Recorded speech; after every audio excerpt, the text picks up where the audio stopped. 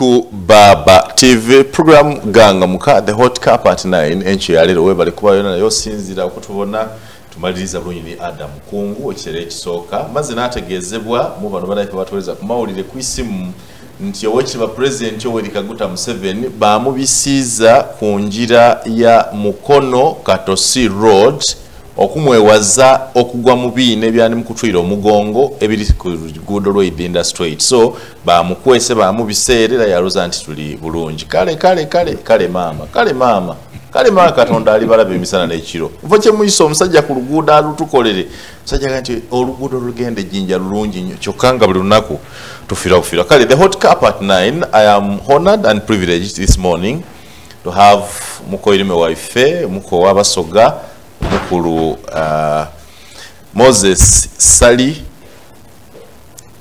aka Bebe Cool, the big size. You have maintained the size. You look big. How are you doing today? I'm good. How are you? How is Zuena? Zuena is good. She's doing good. How have you maintained one of the hardest things for artists and celebrities, having a single love? It's one of the hardest I have found. You hear divorce, actually the rates are higher. Na yo yimbi ekigambo Zuena okuvanga okyali muvubuka muto paka n'olwaleero si kyangu nnyo eri ba celeb. Ate sagala kubuuza nti what did you find? How did he? And there's no trouble. You have had all other political troubles. You have not had any domestic trouble from home. I think that one is you have to understand. Sometime nakolangako interview ngamba there are two people in one in celebrities katinganze. Two people in one. Yes, there is the Sally Moses and then there is the Bebe Cool. Okay. So for me, I devised a way to say Sally Moses is inside the gate. Once I come out of my gate like this morning, then the Bebe Cool comes in. Oh. So Zuena takalubirirwa ebibye ebiri munda mu gate. Okay. Adiringa ne Sally Moses. Adiringa n'ebintu reality. Okay. We talk about things. Aina best friend we bamita Sally Moses. Banyumya abakiriziganya ku level yeki. Yemu. Okay. Naye bwe nfuluma gate nenfuka Bebe Cool. Wenyambala Bebe Cool kati ebyo byo abigenda mpola ajanga advisor. So kati kitwangwira okumanya nti Bebe Cool bwabanga yabadde ne fani wenga muwala ne Sally Moses yakomyewo ewaka. Kakati ate ne Bebe Cool amanya alina okunyonyola Sally Moses kuba Sally Moses alina okunyonyola ani Zuena. So oyawula, you have to respect. First of all, you have to be friends. Your own boundaries. Yes, so you created your own boundaries. Creating a boundaries, then omchala ino kuwebwa. You have to fear your wife if you want a good relationship. Most men think fear is a bad thing. No, fear ekugaidinga ekutekamu ekintu nti ninako nange je nina kiringa omuntu okwerawo nga gwe toyina kyotya, then you're not human. Olina okubaako n'ekintu kyotya nga kikutaliza. Ate nze ndabanga gwe atalina kyotya. Olumba ebinene, olumba ebitono. Omuntu walowooza nti Bebe Cool ateekwa okusirika w'oyogerera. Walowooza nti onaayogera w'osirikira. Anti kati ogwo guba muzannyo. Naye ng'era nange ninako byentya. Nina abantu, nina ettu ly'abantu nga bwakuba essimu naga let's discuss this. Oba mmanyi nti kati kiringa ekya Zuena nga bw'ogambye. Manyi nti waliwo bye sisobola kukola ne bwe mmanjagala ng'okusula ebweru waliwo ebintu nga tosula bweru nga toli mudongo. Ndi mudongo naye nze sisula bweru ne bwe mbeera ggulu olugimala ku stage nkube essimu emugaa kati mmaze kati nsimbula. Yes, kubanga olina okubalansinga munno. Put yourself in her shoes. Ye alowooza atya singa abadde gwe walirowoozezza otya. So most times abantu tebaagala kweteeka mu ngatto z'abalala.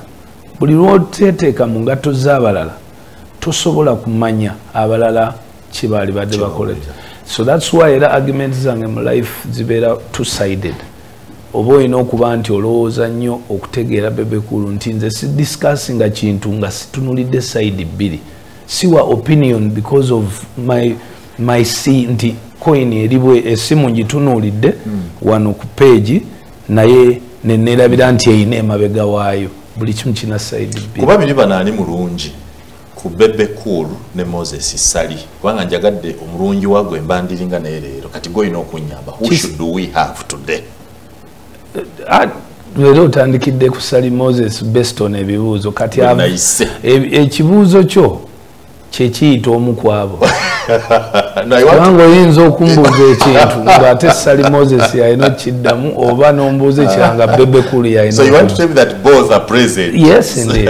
Yes indeed. No, neetaaga Moses Sali gwe njagala yewe omuzannyo gweno kuba guli Bebe Cool oyo wa Nurdini Ntege bagala ebyo mulonkinga wa mutongoza mutya njagala nali muzannyo byofuzi. Sali Sebo. Kitaawe yali musajja wa maanyi nnyo mu byobufuzi n'aleka erinnya. Era n'olwali bw'oyogera nti Bidandi Sali erinnya likyasobola obbayamba okulitambulako emyaka emirala 10. Okoze otya okukuuma ligase ya kitaawe n'erinnya lya Moses Sali bwe ndyogerako nalyo lirina that same respect, same attention. Do you compare yourself anywhere closer to the good political image of your father? Can answer then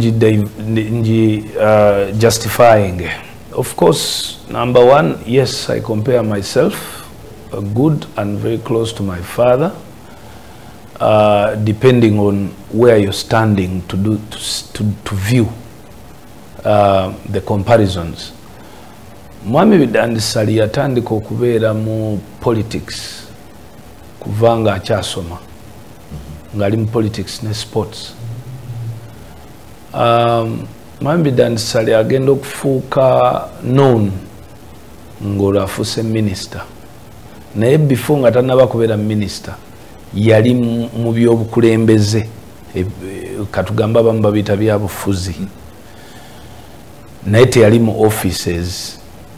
Yaliko mu offices ezimu ebiseera ebisinga n'atabeera mu offices n'abeera mu political parties nga bw'olaba nti mbadde mu NRM ebiseera ebimu zi UPM oba sirina na actual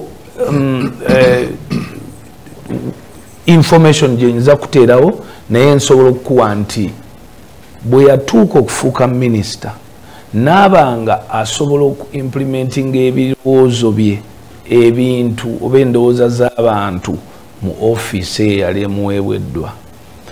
Kati bw'obanga ozze okutunuulira Bebe Cool kati nze ni mu first stages za Mwami Bidandi. First stages? Yes. Kati first stages ezo ze zino z'otunuulira nti bwe kiba kya bukulembeze oli w'amazima, bwe kiba kya bukulembeze amazima gayamba abantu oba oyagala kwogera abantu bye baagala okuwulira. Kubanga mu bukulembeze bya mirundi ebiri era ku Mwami Bidandi bibadde nga bya mirundi ebiri. Ebiseera ebisinga whether nga ali mu party ye or not, ebintu ebisinga byaba ayogera oba byaba ayagaaga asalawo gamba bikolebwe biyinza okuba nga si omuntu teyali yagadde biwulira naye ng'ate omuntu bye yeetaaga. Naye najja mpola nga ajja He's realistic. He tells you reality. Ate mu mpola ng'ali nenga kulidde amazima. Exactly. Is that the Bebe Cool we have? Yes indeed. Kakati wenjawukanira naye nti ye ate teyasooka kubeera famous oba famous ne popular. Enjawulo yabyo okumanyika ye famous. Popular kwe kumanyika ng'oyagalwa. Kati bobeera ye teyasooka kumanyika kituufu naye nze ye yasooka kukola byakoze ne bimuwa ettutumu mu side eno eya politics. Kati ate nze nsooka kumanyika ate mu side yaki eya music. So tugamba nti tukomparinga tuleeta byoyinza okulowoozaako okukomparinga ababiri nti okay kale Bebe Cool mu music bo bazze batya tituze twambala tujjamu amasaati ku stage ne tulekanira abantu ne tulinya ku mmeeza ne tukola ki ebimu ebyo byejjusa sina kye nejjusa mu nsi byolinyanga ku mmeeza z'abagenyi abakulu n'olinya tobyejjusa sisobola kwejjusa kintu kyonna mu nsi lwa nsonga nti ensobi abantu gye bakola balowooza nti ensi yateekebwawo kutambula ku straight line mwami yanga singa oba otambudde straight osobola okugwa ekigo n'otaddayo kusituka naye olina okukkiriza nti ensi olina amakoona for you to know nti nno obudde bukya olina okubanga obudde bwazibye n'olyoka otegeera nti obudde bukola ki bukya gwe okumanya nti waliyo ekituufu oba olina okumanya nti wakoze obanga wayise mu kikyamu. That's why waliwo right and wrong. Otherwise ne mu bitabo baali badde bawandiika ekigambo eki nti right. So tusobola kugamba nti mu bulamu nze naali badde mutereevu bwenti. Okay. Ovuze ebintu bino byombi okuyimba n'ebyobufuzi. Kiriwo ekisinza okuzitoowerera. Kwanga ogezezzaako byombi bitambuza. Omulundi gumu. Era tukuyita munnabyabufuzi at one time ne tukuyita omuyimbi at another. Kiriwo ekisinga okuzitoowerera. Well, ebyobufuzi bizitowa ndooza bye bisinza okuzitowamuko bisukulumyemu katono ku bya music kubanga ebya music byali badde bya Bebe Cool naye ate ebya politics bya Bebe Cool ne Sally Moses bombi wamu bibagatta wamu so nga ate ebya music nze nabirekera ani Bebe Cool Sally Moses yabirekera Bebe Cool. That's poetic. Mungeri nti ekyafectinga Bebe Cool kyafectinga ne Sally Moses. Nja kugamba nti politics azze mu music, mu business, mu nyimba n'avaayo n'adda ku baana bange omukyala n'emmere gyendi. Abaganda balina kye bayita okwegerera. Gwe mukegerero okukolwa kitolondako kimu ku byonna. Owuliro kyabisobola byombi. Tekineetaagisa kulondako. Okwegerera osobola okugenda nabyo byonna naye nga weegeredde nti nja bikomya wano.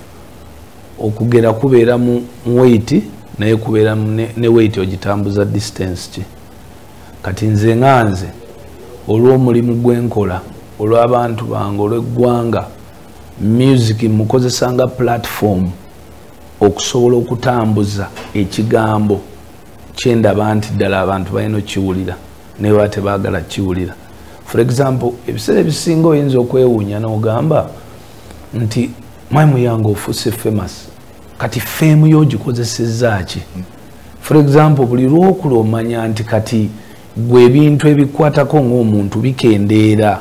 Bwe nali ng'omuto nayagalanga nnyo okubeera omugagga obeere ne $1 million nga 5 naye kati wendi 5 ze noonya zimala 5 zimala nga weeziri 5 $5 $1 million 5 zimala obulamu bwange zonoonya $5 million nga ziri constant tezivaawo ziri awo zitudde zirinda kati sikyanoonya 5 kubanga kati bwe nfuna 5 nsobola okugabako 4 nezigwamu.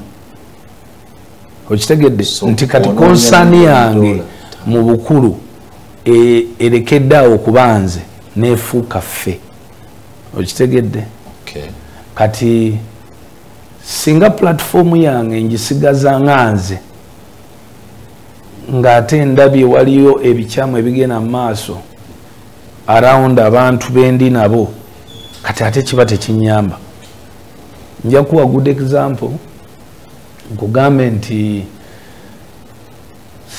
nze mbulamu bwange saagalira ddala neighbor kukeera kujjako nkona wange ng'alina ekizibu okumanya sikyagala nti nfuba okulaba nti neighbor muyamba nga tannajja okukonkona kati nze ngendayo mangu nemuga olabika nno oyinza okufuna obuzibu wano kola bwoti ne bwoti oba kwata wano neighbor n'abanga tajja konkona naye ebiseera ebisinga ojja kusanga omuntu bw'atereera ayagala nnyo yabeere nga ku kyalo yateredde naye omanyi abantu abakeera okukonkona ku geeti yo nti oba tosobola kufuna mirembe kwebaka kubanga si batereevu oliwo wekka so kyokola okwatirako abalala ne batakeera wuwo so nze platform yange ya music nagamba Katonda mpadde ekirabo ekya music n'ekikozeseza nti kaakati then kali ne kayingiramu akamazima gammenya ekintu nze kisinga okummenya ge mazima agogo gammenya kubanga naye ate gampa emirembe kuba at the end of the day bino byonna mubikola mu nsi mwemu yange naye the most important thing is peace otuuka time nga byonna they don't make any sense because you don't have control however much oluusi oyinza okulwana nga n'ebituufu oba ebikyamu obirabo bakiri but you don't have control. That's where religion comes in.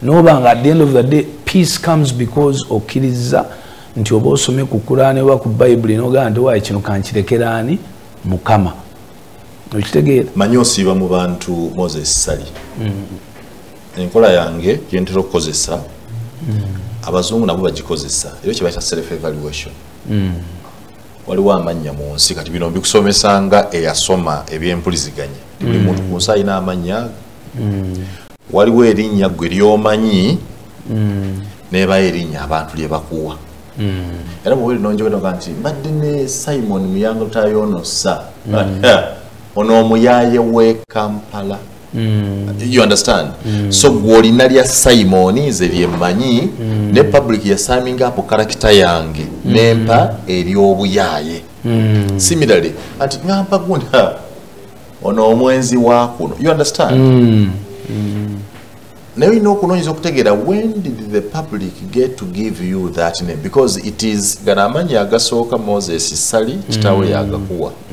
naye liri public yerikuwa nga liva ku character yo wali obuuza lwaki abantu abasinga obungi bakutwalanga omuntu atalina magezi wali okirowoozezaako has it come to you where did it start from well that's a very good question era webale kimbuuza ekintu ekyo kiva mu kintu kino kye nagambye nti ekisookera ddala abantu abasinga coin bagitunuulira side emu essimu eno nga bwe natandise bagitunuulira side ki emu tebasobola kugigira nti essimu erina side ey'okubiri ate era essimu nga yo namba tesobola kukola nga erina side emu ekola erina side mmeka bbiri coin ntebeera coin okujjako nga both sides okitegedde kaakati ebiseera ebisinga ekitufuula ki kye tuli ebeera combination y'ebintu ebintu biba bibiri ebikulu omulimu gwokola ne kiki kyovaamu mulimu byoyogera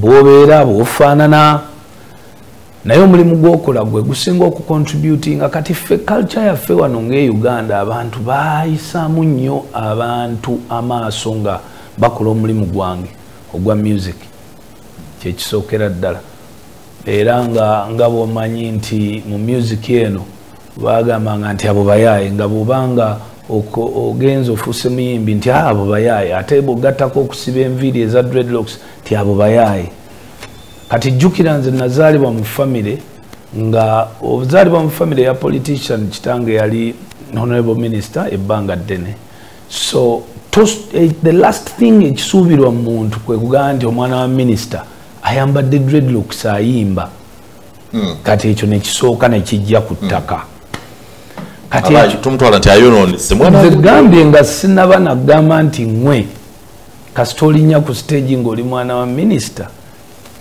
okuyimba ebiseera ebyo nti oyo ayononese omwana minisita osuubira kusoma bitabo kufuna diguli kukola ki kasingoli na PhD kati awo kyekyo oba oyambadde kati olwo ng'omuntu akutuuma erinnya eryaki eryeno nti mister kubanga taata wange katugebe bamuyitanga mister kati as time goes by noyimba abantu batandika okukwagala kati mu kuyimba kuno mubeeramu bafaani abanyumiddwa n'abatanyumiddwa kati n'ogenda n'abanyumiddwa abatanyumiddwa ne bakuwa ekifaananyi kyabwe mwe bakulabira tyoyo oyo omuyaaye talina mugaso tategeera then n'osigaza bano nti naye yawandiisa oluyimba kolerera abaana bange ti nti okay kale ye n'agenda n'ekyo n'ogenda mu maaso n'osanga nga ensi ekyuka ensi bw'eba ekyuka abantu abasinga tebanotisinga nti ensi ekola ki tekyuka nti omuyimbi muyimbi munnauganda katugende nti obeera munnauganda nti munnansi nga ggwe bwoli nti yafunye omukisa yasanze omukulembeze w'eggwanga n'amukwatako mu ngalo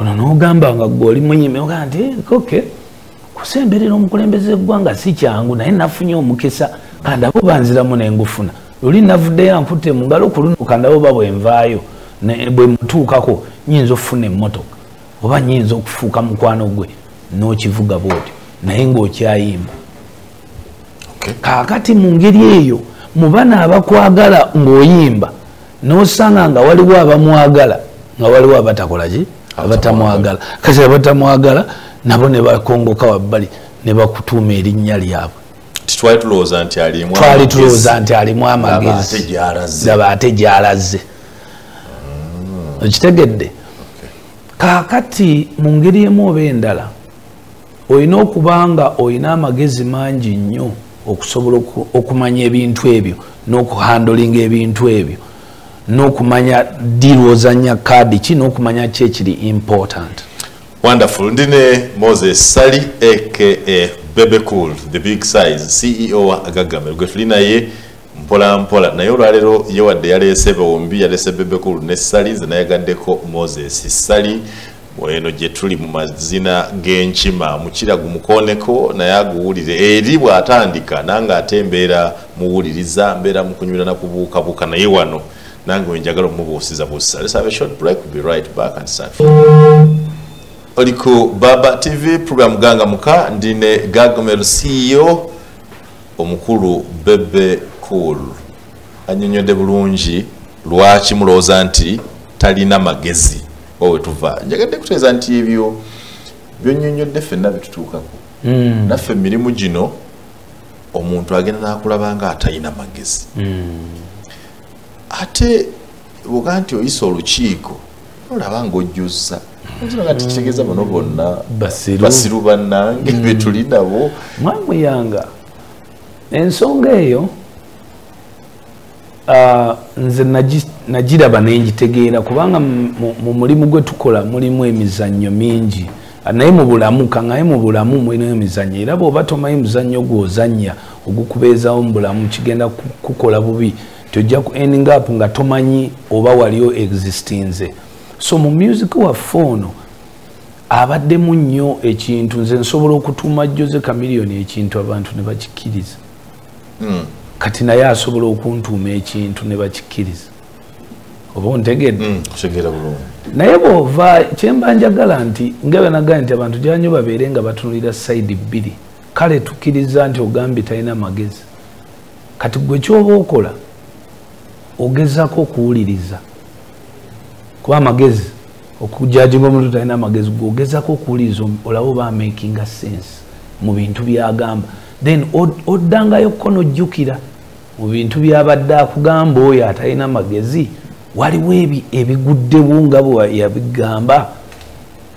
Then ekyokubiri abantu baffe balina okuyiga okwawula omutima n'obwongo ebyo ebintu byanjawulo kubeera ebiseera ebisinga abantu abagamba nti talina magezi bakozesa nnyo omutima ne batakozesa bwongo so nga ate amagezi bagajajinga na bwongo sina mutima omutima ntegeeza ki love nakozesa nti oyo simwagala so therefore talina ki magezi oba simwagala so nga takozesezza bwongo oga naye agamba ki yadde simwagala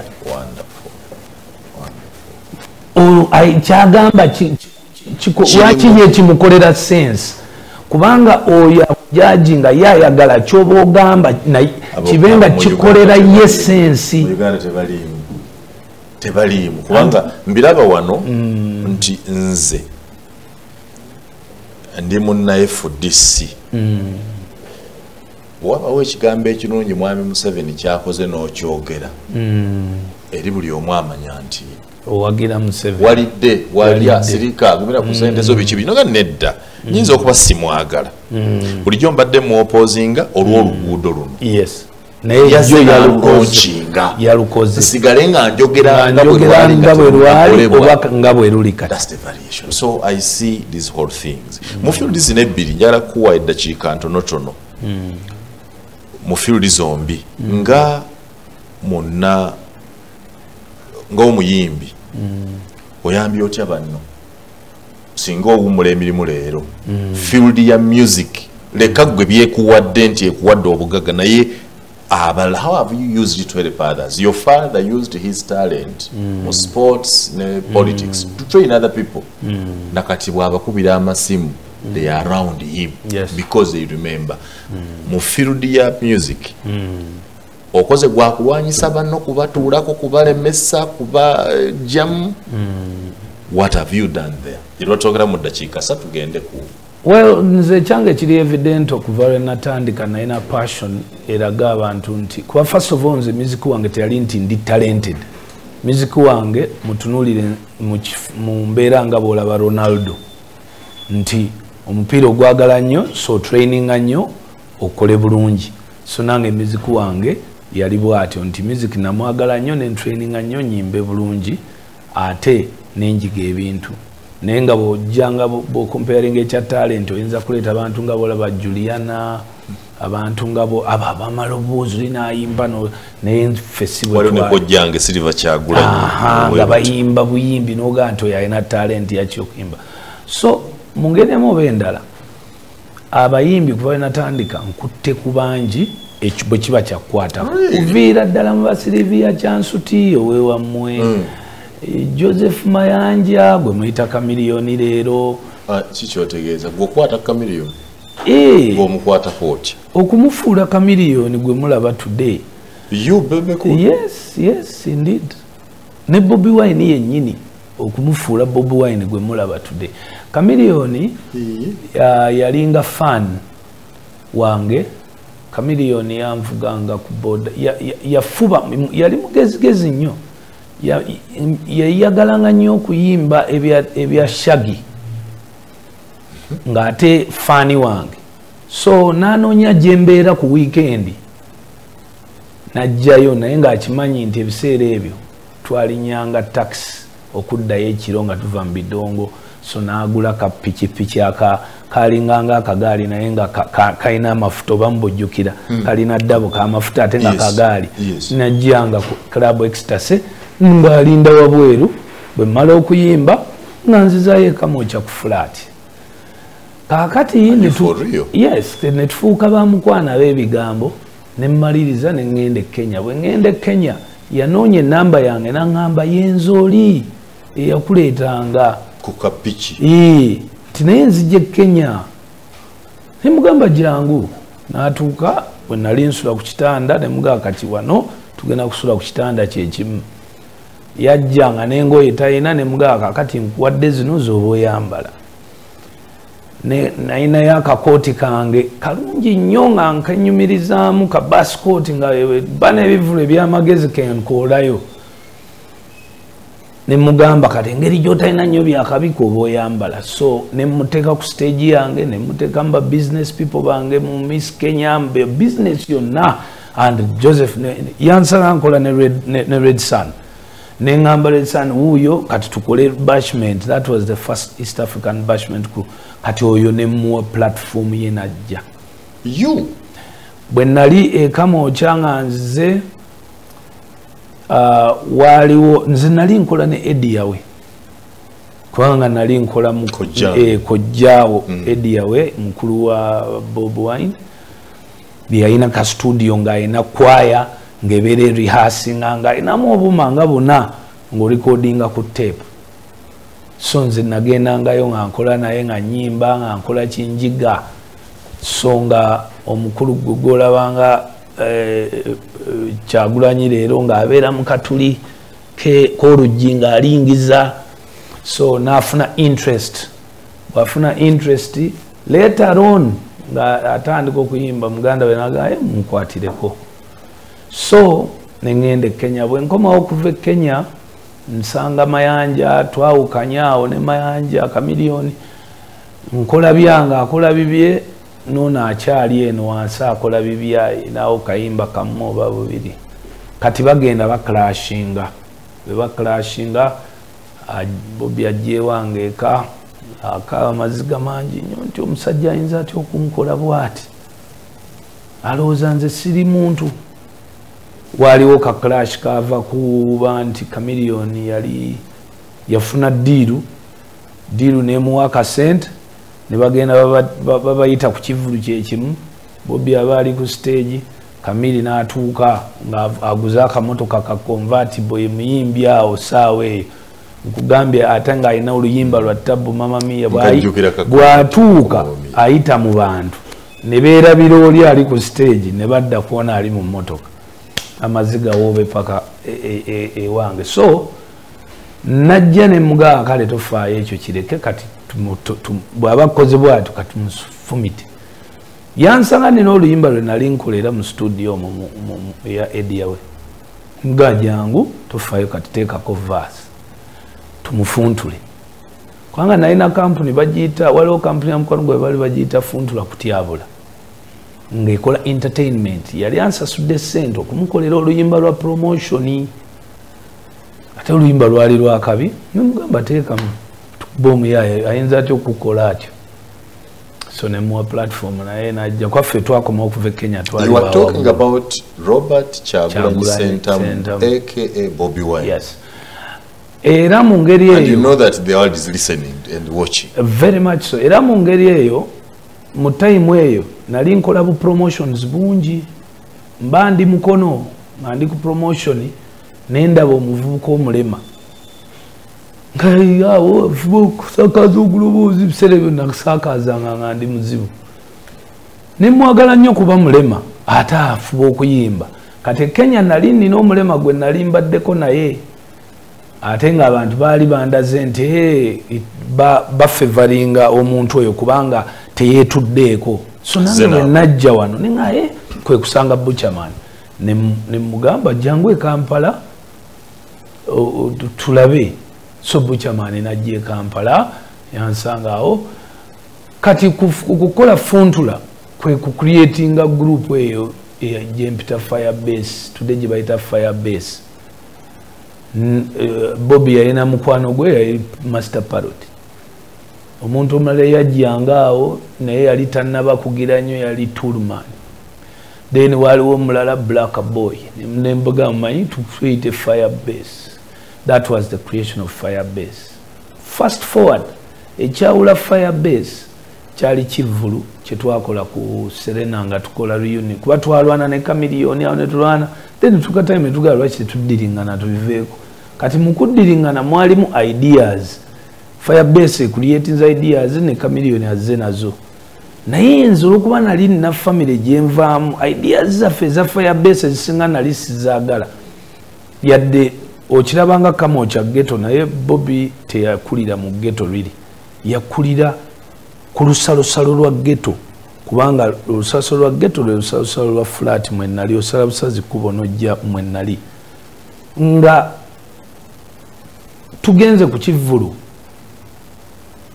omukufe yayiyambo twambale G-string kati nze kyankola bubi ng'omuntu kubanga okuva mu famire yange ekyo kisigalayo ngamba enda kwambala G-string abasajja mwambale G-string sirika so nengamba okay kakati bwe bazireeta awo ne zambalwa Kivulu abamu ne baziteere ebifaananyi ebyo nze mbirina Tulumani ne Bobi nga G-string zivuddeyo ziri eno waggulu nga batunudde eri nga bino ebyemabega biri bweru halfway ebifaananyi mbirina kaakati ne tumala ne mbagamba naye mumanye ekikolwa kino okusinziira nze kyensikadinze abantu basanyuse tuddiriŋŋanye naye reception ya kamiliyoni ekyali yanjawulo ate kivudde ku kino kye twateesa ate nabaganga tuteesa nti ekintu ekyo kiki si kirungi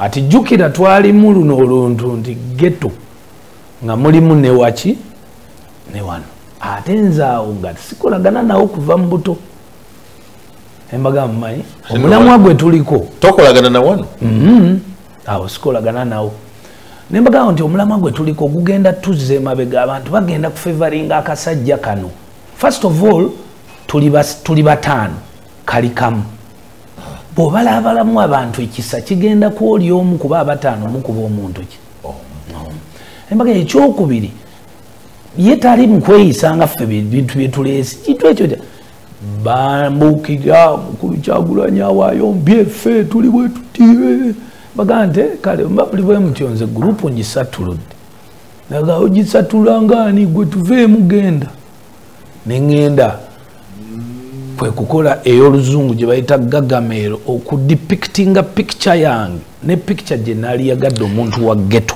the hot campus 9 mulungi oli ku Baba TV awo ntegeddewo so abantu abo bazimbiddwa obakutteko bwenti kati olwo sinajja eno mbareema physical helping support sinajja mu image y'omuyimbi physical helping ng'obijja wabyobayamba kubanga mwena mubayimbi badde baavu gwe ng'ojja wabyoyamba batugaba n'akatono kennina si ke tulina naye kennina kubanga bw'otunuulira yonna okuva mu ba Disnuts East African Bashment Crew yonna barehema baani bonna b'osobola okulowoozaako zange nga nze nzeeteeramu n'ebigambo byange teri kintu kizibu mu nsi nga kuyigiriza naye si kyekyoka kyembaddeko mu industry ndooza mu Uganda nze ndese ekintu kyebayita image omuntu okuvaayo noga nti no image y'omuyimbi olina kubeera ng'oli smart olabika bulungi kubanga twagenda ne tubeera ennyo mu mbeera nga kyannumanga nnyo okulaba nti abantu balowooza nti tulikuba tuli bayimbi tuli bayaaye tulikuba tuli bayimbi tetutegeera somehow today era bwe ndaba Bobi nzire ebbali nenkuba mu ngalo akimanyi oyo kubanga nze byonna bigaana ebyokubwate so bwe yavaamuko ku muntu nembeera musanyufu so the image today olaba abayimbi baffe kyoyogera kyekiri mu wali osanyuseeko ku lwa success ya Bobi Wine of course yes, it's my I made that ery'ettafaali ekyo ekizimbe nze ninako foundation era yes naye okujjako nti ekizimbe bwe kikula nga kikyama era mbeera worried nina okugamba abazimbi nti musigale ku structure gye nabawa ku bipimo bye nakola ki bye nabawa today bwe ndaba music industry abayimbi balina okuba nga bayize from Bebe Cool nti music tosigala ng'oyimba buyimbi you can diversify in a lot of things. Music is not just about singing on a microphone. It is about social capital. Sorry, what have you diversified other than your music? Ate no kanchitwalenga kulebeeta no lebeeta omukulembeze gwanga nakuwa ensimbi kicho diversify nti wakola music nachi kansooke mmenyewo ekyokulebeeta nkujjukize nti bwe wali olina ekizibu wagendera mu komera nga weesimbyewo noweza $5,600,000 bwe bakusiba sente ezo zaavaawo mu bantu wakola otyo zifuna image linnya kati saagala nkozese nti waleebeeta abantu beekubiriza olwekyo kye baali banjagalamu okituusizza so kaakati omukulembeze w'eggwanga bwe yeekubiriza olw'ekyo kyandabamu n'asembeza n'agamba nti owetedde ku koona nedda kati genda kubuulira era ensonga eno njagala ogyegendereze nti oyo omusajja Museveni alina eriiso lirabawala era nga bayogera ku kigambo vision nti yalaba mu maaso abayimbi balimu ensonga ne yeesembereza asooka Ekyokubiri nti yatunula nti ono mwana wa mukwano gwange gwenkola naye ayina ekitone kyakola ki kyayina ate ekitone kino kigwa mu ministry zange kamutegeere kamusembeze akule nga nkitegeera. Embuuzi zange zisinga zenjogedde n'omukulembeze emyaka 25 zibadde mainly about our culture ya music entertainment mu Uganda. Era zze olaba nti azze astadinga okukula kwaffe nze n'abalala kubanga abayimbi abatusookawo tebasemberera bakulembeze, so abakulembeze tebaafuna mukisa kulaba is there anything positive in this thing. Kyova olaba nti ffe we twajja batuyita bayaayi. Kati omukulembeze n'agamba nedda nzina challenge nga ne mugamba oli mukulembeze okulembera buli muntu yenna, omumpi n'omuwanvu, omusiru n'omugezi, dokita n'omuyimbi, bonna olina obbawa audience. N'aseka nga ngamba nti kati gwe togirina audience yiino. Now today the biggest and most important thing abayimbi kyensiba njogerako today that they have seen with me and they will see and they must take it in practice is social capital collection. Ekigambo social capital kitegeeza emikwano, in brief emikwano egizimba. Oyina social capital. You think you are good at that? I think gift yange mu music ne mu kuyiga obugagga bwange bubadde buli mu social capital. Enda kugamba mwami muyanga nti tudde Bebe Cool bwendwala setaga cash, setaga mu 7 nkubira mukwano gwange ninako nga 2 abasawo bakwano bange nenundayo mugandi mulwadde ngamba jangu bakujjanjabe bwolifuna sente olimba.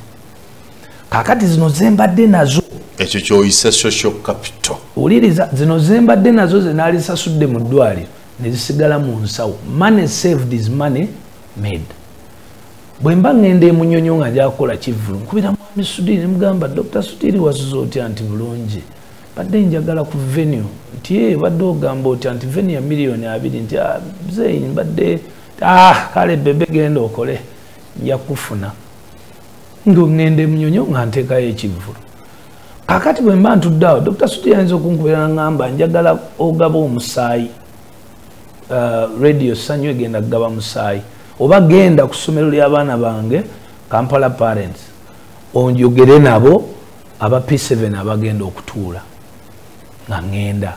Kakati wali awasudiri we nalitadde $2,000,000 eza venue zo zisigalayo mu nsawo yange nze nansindikanga b'omusaayi njogere n'abaana. Kati abiri ago ekifo ky'okugawa Sudiri nsobola okugatwala nengawa Zuwena ne mugamba labirira abaana.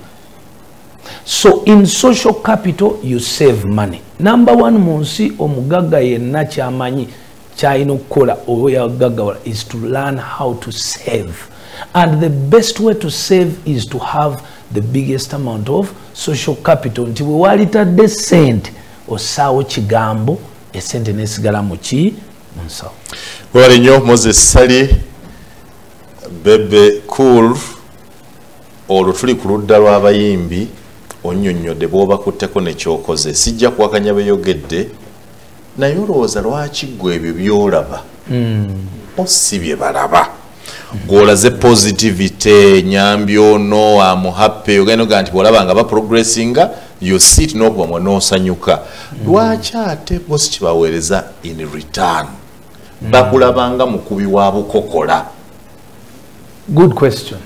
Lwansonga nti bino ebintu byonna mu ndaba yaabyo ena okugejinga emyaka age, because amaaso gano era omuganda bwe yagamba nti eriiso ly'omukadde waddugala we wakola ki wewalaba, teyagamba nti eriiso ly'omuganda oba eriiso ly'omuntu kuba omuntu asobola okuba omuto oba omukulu naye eriiso ly'omukadde awaddugala we wewalaba.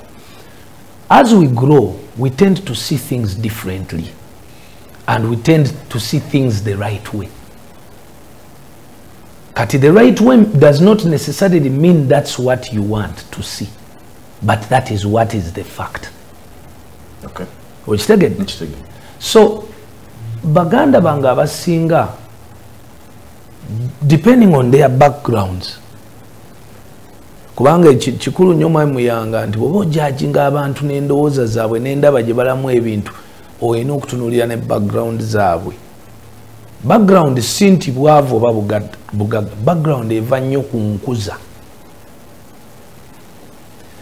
Ebiseera ebisinga nze sibanenya lwa nsonga nti tebalina concepts mu bulamu eziraga nti nno awali amaziga wabaawo enkeera okukaaba manyi okusanyuka nti obudde bwe buziba buba bulina okukya nti ekoyini erina sayidi bbiri nti omwana leero asobola okukola obulungi enkya n'akola obubi nti omuntu leero asobola okuzaalibwa naye enkya alina okufa whether alina ssente oba talina whether alina amaanyi oba takola ki talina. So in that way sibanenya lwa nsonga nti tebannaba kutuuka nnyo ku myaka abasinga tebannaba kutuuka nnyo ku myaka egyo ejjambala engatto nga bwe natandise nti weeteeke mu ngatto ezo okuba nti nno judgment endaba gy'olaba ebintu girowoozeemu sayidi zombi so si sayidi gwe gy'oyagala yokka okubirabirako.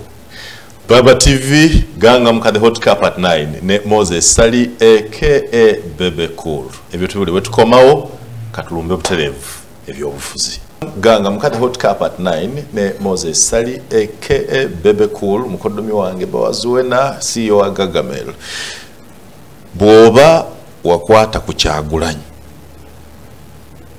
ngoga nti abeera wabeera bwolaba nga atambula alina success n'ogisanyukira ate lwaki olabikanga alina akasajja ku mutima ku success ye akuze ayambuse alina waatuuse nti waliwo n'omukisa nti omuntu gwe wayamba olumu mu music ayagala kufuuka president naye akuyambe mu byobufuzi. Why wouldn't you support that person to become that?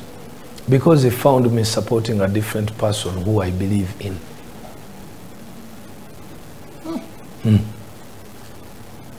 Otherwise, singa sali mu politics before him. Remember, I joined politics before him. Yes. Ensonga Bobi Wine okingira mu politics amuyingidde mu mwaka ki juzi biri wano mu by election ya anti okwingira politics owono we okulondebwa back then enyimba yali tabirimu yadde yali imba zisaraganga nti abirimu fenna twalina musical informative politically. For example, nakubako ku luyimbo tanta minister Munyankole birede Munyankole nalukubako nze mwennyini nga nnwanyisa what you thought was injustice. What I thought was injustice. And of course indeed today bolaba nti tribes zonna mwe ziri muki mu setup. Cha ekintu kino ekyokulowooza nti Bebe Cool ayina akasajja ku Bobi Wine kiri acceptable because it is part of nature nti kiri acceptable because it is part of nature nti omuwagizi we nga ne bw'aba tannaba kuyingira politics yagamba nti Bebe Cool tayagala omuwagizi wa Bobi before the by election yagamba nti Bebe Cool tayagala ani Bobi Wine. Omuwagizi wa Bebe Cool before the politics yagamba nti Bobi Wine tayagala ani before omuwagizi wa Chameleon akimanyi bulungi nti Bobi Wine tayagala ani Chameleon. So ekyo si kyange to make or to control. Ekyo kiri up to you nga mwami Muyanga bw'okyogedde nti gwe kyolaba kati eyo side emu. What about side ey'okubiri ogitunulamu n'obuuza nti naye Bobi Wine ayagala Bebe Cool gwe kati okoyireyo nze nkibagamba nnyo ne mbaga nti bintu mu bibeere nnyo nga Bobi Wine weebuuzizzaako Bobi Wine naye Bobi Wine oyo alina akasajja ku Bebe Cool mbuuzizza Bebe Cool alina akasajja ku Bobi Wine kati tetugaye nti tuleete wano oba naye muleete wano naye gwe bw'olwo n'akimbuza naawe okyebuuzaamu naye n'oli naye alina akasajja awo wenza okufuna ansa entuufu otherwise nze nganze abasomesa tukola bwe tuti I am a teacher, professional teacher. Abasomesa tusanyukira nnyo success y'abaana baffe ne bwansingako. Abasomesa bonna abakusomesa obasinga ettutumu otambudda mwanga mangi ne mwana watu tebabeerere basanyuka nnyo nti I taught him, is my student, he was my pupil. Bwe bakyo bwe bali kakati lwaki olemeredde okusanyukira first ekituufu nti Bobi Wine yakusinga muki mu byonna omusinga ki anti gwogambye nti akusinga muki menya nga bwe nkuddamu tandikire ku music oyo mugyeewo tasobola award winner eyawa goyina yawo neneze South Africa neneze Kenya kati nga tetunnaba kutuuka Uganda gwe soko anti music yebeera size reach how far you reach si kyekyo kati gwe noonyezaayo nomination emu oba abandaba bagambe ba researchingeko nomination just nomination emu eya Bobi Wine okusukka boda za Uganda gozirina butereevu nina Mobile Award nomination ey'Ebungereza nina multiple award nominations and award winning in South Africa nina music asaze boda ya Uganda enyimba ezikubye nga bwolaba zilavi everyday zikuba ezo ziba nominatinze zibategeera beyond bwogenda ku internet osobola okulaba views n'obukadde bwazo n'omukulu naye munoonyeemu views ze ne how far any of his song has ever gone then osobola n'okugeza nti ekitutwala okukola ebivulu ebinene mu nsi kibeera nti omanyikiddwa nnyo oba gwosinga ku time eyo. So mu Uganda wano teri muyimbi yali akoze kivulu kiriko kinene nga kinali ntuseeko ekya 4664 kya Mandela mu Hyde Park. Hyde Park Sea Stadium, it is a golf course eya Queen Ebungereza ku birthday ya Nelson Mandela nga ngikoze n'aba celebrities abali ku top end okuva mu Hollywood ne Ebungereza. So balanti music talina kyakusinga. So musically muba mumulabisiza bwe ne bweba music kale katugambe tugende ku microphone tukebera amaloboozi quality y'eddoboozi tajja ne bona gamba namba ya nyimba tajja ne bona gamba namba ya hit songs tajja kubanga ebyo biri facts kwe biri ku internet. So logically speaking chovola banti ekyo twakimalira wali ate ku battle kubanga iyo argument yaliwo nnyo mbawagizi ani asingira abawagizi ba Bobi Ensonga tebagala gibeerako kubanga ensonga mbi nnyo bwekijja kalugende mu nsimbi ayinza okubanga bwe yakola ensimbi ne ziwera aguze beach zimbi amakamba nene avuga motoka nene n'ofuna akasajja ku mutima ng'akusinzizza ensimbi.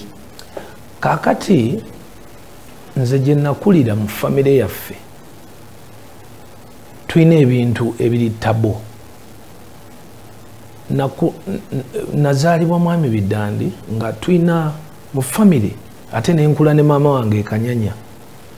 Kati nasomeranga e Makonzi mu Kisulo nga ndi muto ng'abaana bansongamu nnyo olunwe nti oyo mutabani wa Bidandi ate mwavu. Kati mungeri eyo cha contradiction mutabani wa Bidandi ate ye mwana mwavu naye alabika si mwana wani wa Bidandi. So nakulanga I have despised having money and saying you have money. Oba ntegedde kyentegeeza nti okugamba nti affe waffe tuli bagagga kino kyantama nakulanga nkikyayi olw'obulamu obwo bwe nalimu. Kaakati bwe tukuze leero Mukama nanyamba nentegeera obugagga kiki.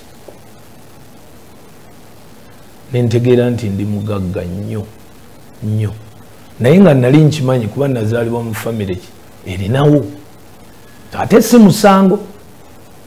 kubanga ebiseera ebisinga internet otandise kati olosalyale agenda aleetera Bebe Cool ati munange abantu abasinga baagala bakunenya olw'okuba bwotyo bwe wazaalibwa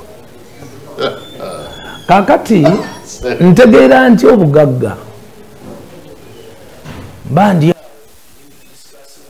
wava muno ebiseera ebyo edda nga tuleeta topiki eyo ey'obugagga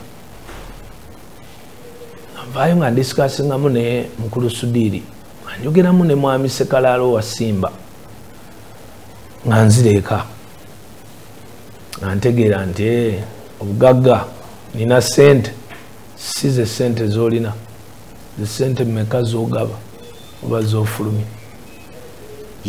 ugambye eki Bebe Cool obugagga how rich a man is how much he spends, not how much he has. Osobola okubeera gwe yangambye nti obugagga bw'omuntu kusevinga ate nti obugagga bw'omuntu kyekyo kyafulumya. How is it? Here kankugejingira omuntu omugagga otudde ewaka muyanga otudde ku miliyoni zo 10 nange nina 10 nze mpaddeko miliyoni 3 baneiba kubanga balina omulimu gwe bakola naye njagala mbasasuleyo kasente eno mwana wa neiba omulala alwadde otaddeyemu waliwo atalina fees otaddeyo osigaza mmeka 5 omugagga bali bowadde 3 4 bonna bazikozeemu ekyamagezi gokyayina 10 z'omwami muya otudde nazo ani mugagga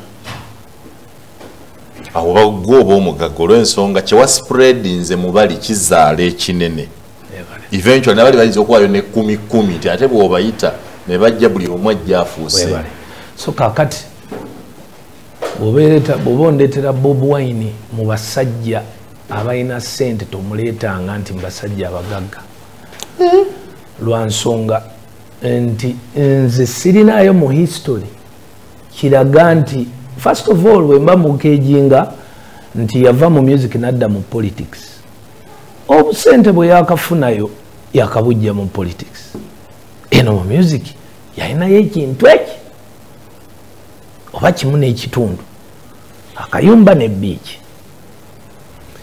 naye bwe tudda mu kugamba nti kati mugagga alina sente kubanze for example I can access byakagula amataka zifaamu byonna I can access them kubanga noonyereza mmanyi nti mu politics kati akozemu akasente kavaawa afuna Museveni amusasula biliyoni 3 buliki ziba 3 ezapate baba spendingako ayinza mmanya gye mumanyi nti tafulumya ayinza okuspendingako ng'emu ekitundu ezo za kibiina zimutuukako ekibiina ekyo ennwaninga yakyo yenkulu bwe zibanga essente ddala za kibiina eyo sagala gendayo nange ntiddeyo njagala tudde ku sente za collectinga mu bakaadi abo ba MP ba kansala boina okuzzazaayo eno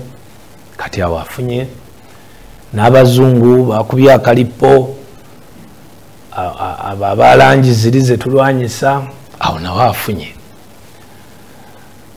naye njagala onnoonyezeeyo ku nfulumya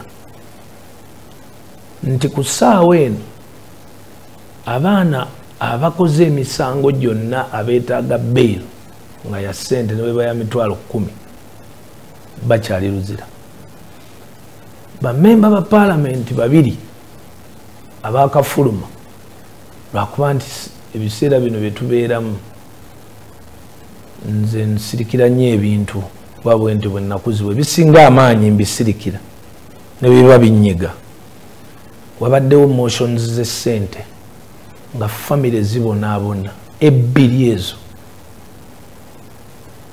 nga nze nina wensirikira n'empita mu balenzi 2 ne tunyumya ne tusala amagezi nenga nze naliroozezza nti omuntu omugagga ku ssaawa eyo olaba Dr. Besigye oyo muwulira nina abantu be bana be nadiringanga nabo baamala ne babavaako ne bamuvaako naye mbutuufu bambuuliranga nti buli mwezi ng'ofuna $30,000 ng'oli mu kkomera ng'ate ne family fees abaana babaweera kuba obadde muki mu kkomera kakati nze obugagga bwa muto wange nze naali bulabye nga mbufiiringa singa bubadde bu reaching out to the needy nze tulina kyo ŋŋamba kubanga bonna bakirumira mbalaba basudiri mbalaba basiiba bagaba so obugagga bw'omuntu obubalira mu kugaba naye omuntu yenna omukoddo tosobola kubanga singa nali nterese sente zonna zenziridde ntute ku baana ebuyindi emirundi egiwera ne babasala emitima omulundi ogwasembayo natwala abaana natwala 11 the expenditure was about 300 million bisatu just take him okubasa ate Allah nanyamba bonna ne bakomawo nga balamu omulundi gwe nalabako Bobi ayamba abaana b'abasoja mubayita batya foot soldier juzi nalaba babagulidde toilet paper 2 n'obutabo 5 obutabo obwa exercise books 32 kuba nali very keen ku mawulire naye no message nno ngikuweereza nti obugagga buno value yabwo ndala nnyo omuntu mwe mubeera nnyo nga mulowooza nti obugagga kati tudde bw'onnyimirira mu maaso nentunuulira famire ya Bobi Wine mwami Kyagulanyi nendaba nti abalenzi balinga 6 nti nina omuvubuka gwe nnoonya ngenda kibagamba ono omuvubuka wa People Power wa Nuupu avumye Bebe Cool n'amujolonga naye kye nakola nalikodinga buli kimu nenkitereka nengenda mu kooti nengenda ku poliisi nenkola buli kimu omuvubuka oyo bamuyita yeekolera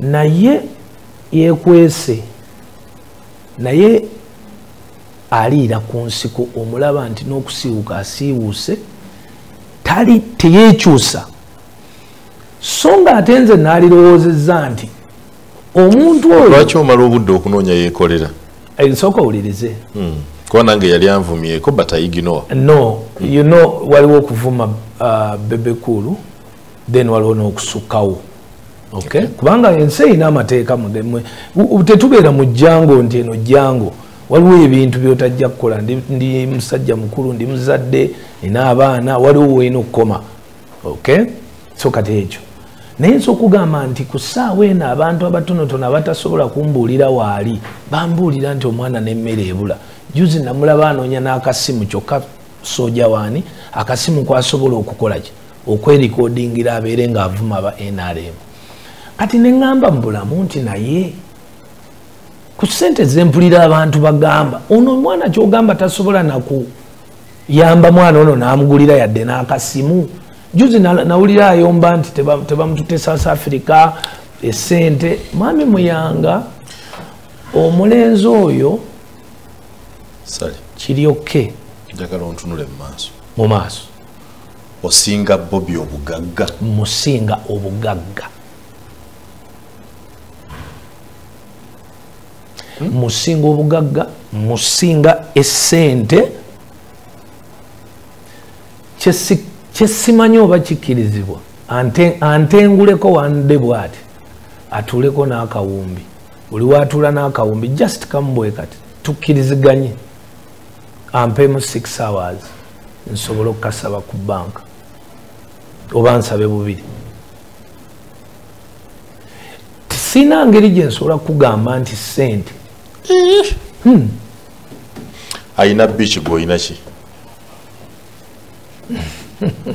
okimanyi naawe nti oggula ku mazzi si kyangu okuzimba biiki gw'oyina ki kwaffe tulowooza nti ebyo byebimu kutunuuliza ennyo ng'olaba akusinga kinene ageze yendaba eyentono abantu gye babeerako nti bichi wakabaka talo terwamala ne luvaayo wabagamba nti ettaka tewaliwo olutala olwaggwa kale kano nti akusinga ebitabo wasoma ki Bebe Cool twogere olese PCM ne MDD mwaye muyanga Bobi Wine ansinga ayina certificate just sina certificate ansinga ebitabo naita ansinga magezi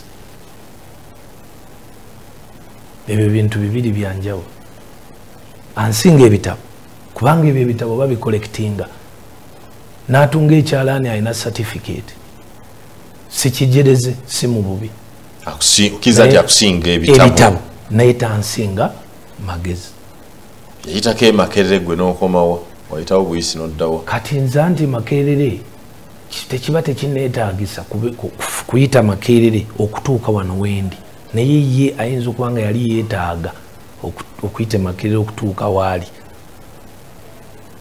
ate nga wetuli wewamu.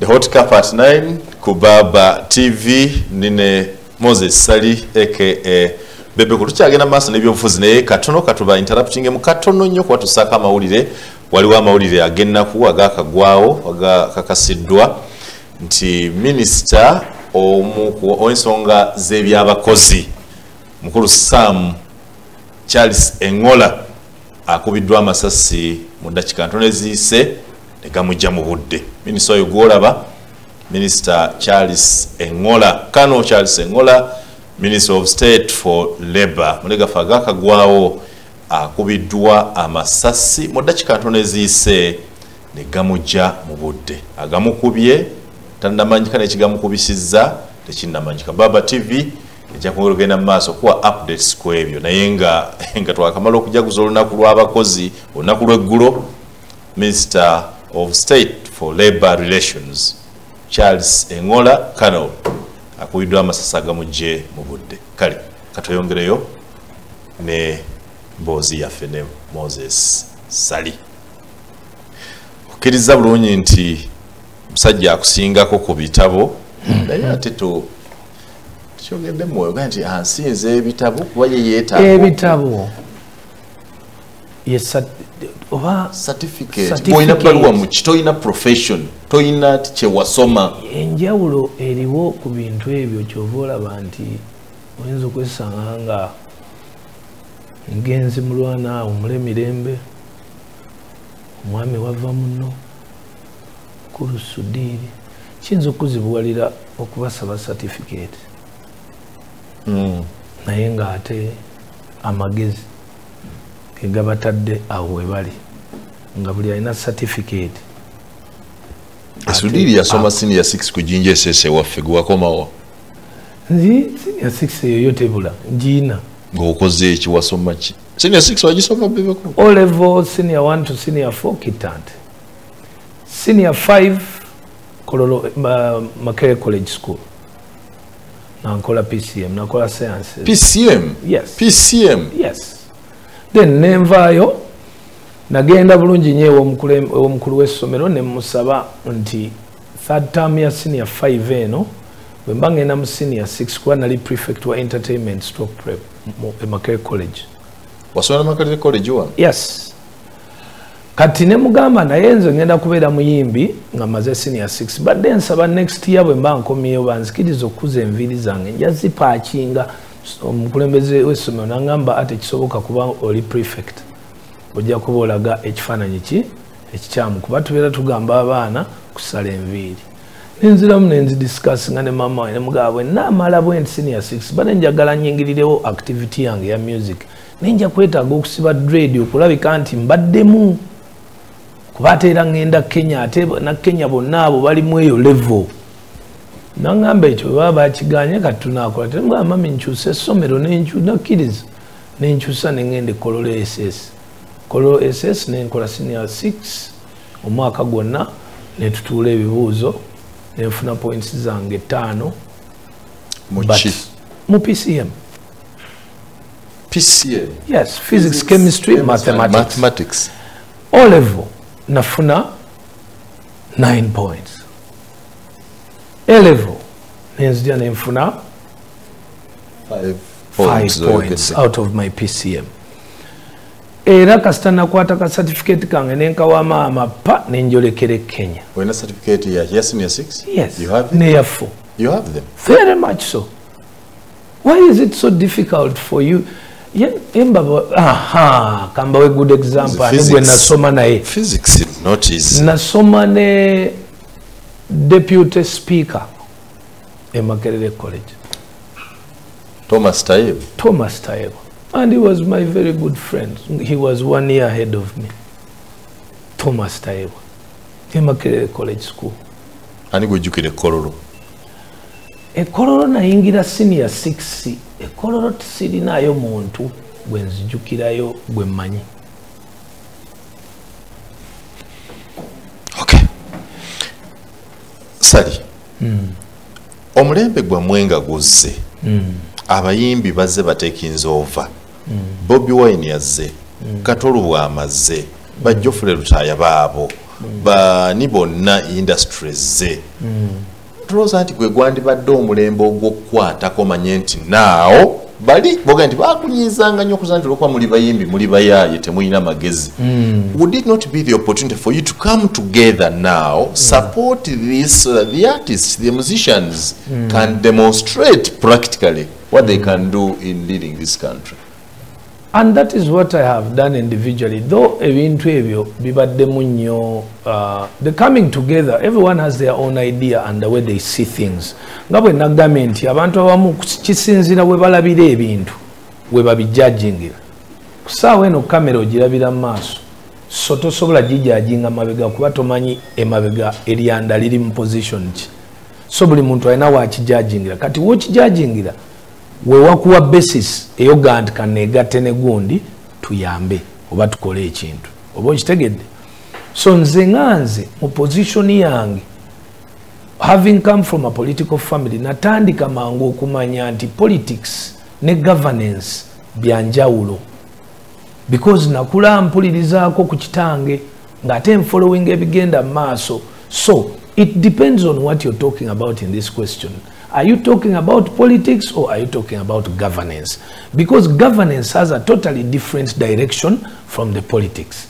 Today, buli kintu kyonna kye mu discussinga ku TV channel is politics, but you don't discuss governance, because governance line ndala.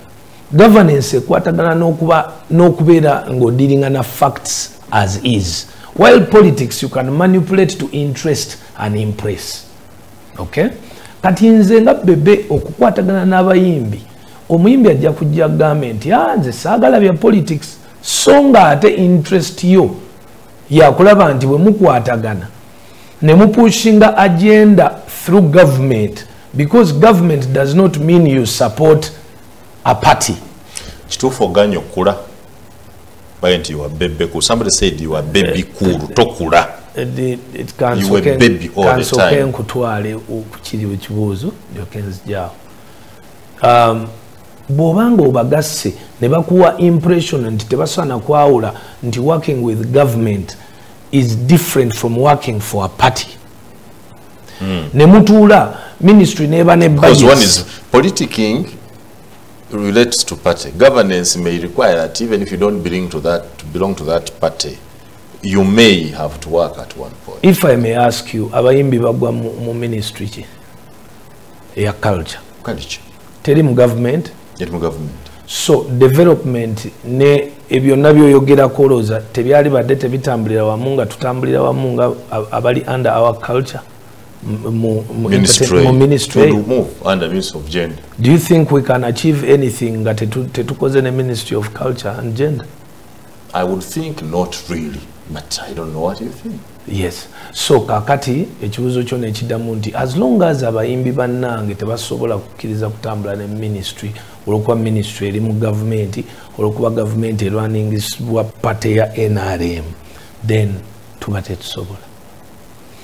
Then okudda ku kino ekibuuzo ky'obuuzizza ekyatokula. You have behaved the same way all through okuva lewatandika paka kati. Tuddeyo ko wali nti bw'obanga obadde ondabira ku lusozi nga gw'oli waggulu, osigala olengera mumpi wansi naye kati singa omumpi agenda ku lusozi waggulu gwe nokkirira wansi oyinza okulowooza nti ate nakaddiye kubamba muwanvu. Entegeera y'abantu baffe nga bw'ogambye nti oli akuweereza message naga ati tokula gwe naawe okimanyi nti omuntu akula omuntu bamulabira okyokula emyaka kyekisooka si kyo ekyo jjokkiriza nti ajo gyeyongeddeko omuntu bamulabira ku bikolwa si kyekyo kaakati ekikolwa ekyobutawagira omuntu kyaba ayagala mpagire ekyo kinjajinga emyaka nti ndi muto obanza okuwagira NRM ebikolwa nga ki ng'okuwagira NRM kubawakola ku luli bw'okyali nga ki nti ku myaka nga wakayingira ekisaawe ekyaki kisaawe ekyokuyimba wasobolanga okuvuma ne wiiki eno wayise omuntu kadingo naye ng'omuntu gw'oyita kadingo is a presidential candidate eyawangula nabbibwa.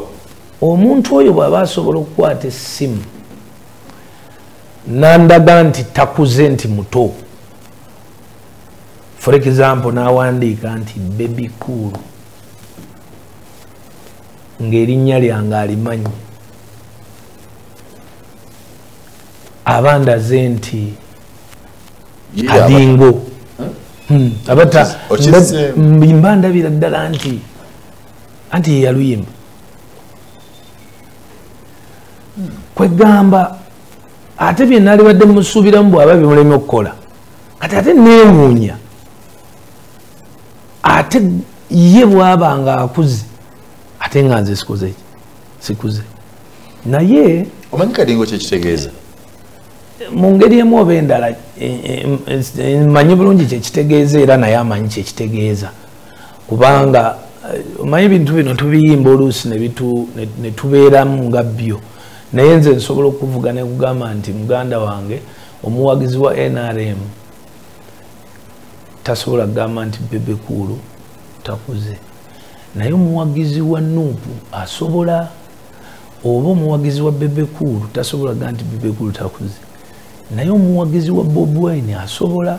So kinaadde mbaga nti okuva mu beginning kisinziira omuntu wakulabidde, era nze sikaayana nabo muyanga ekyo si kipya gyendi Bebe Cool.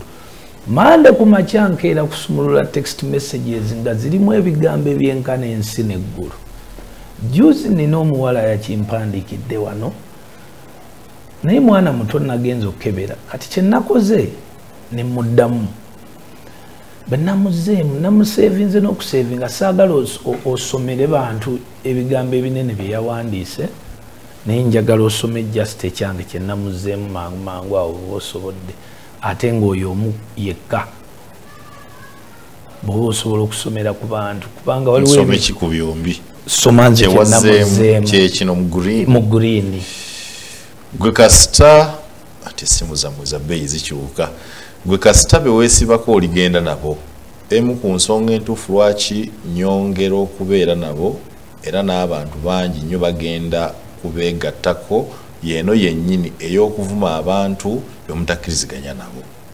Nkimanyi oli mwana muto nsobola okuwaabira n'enkufuna n'enkusiba olwagagambo g'onsindikidde naye nze kankusonyiwe nkimanyi nti oluvannyuma lwa message eno ojja kukyusa mu ndowooza yo weewale nnyo ebintu ebiyinza okuleetera emitawaana mu bulamu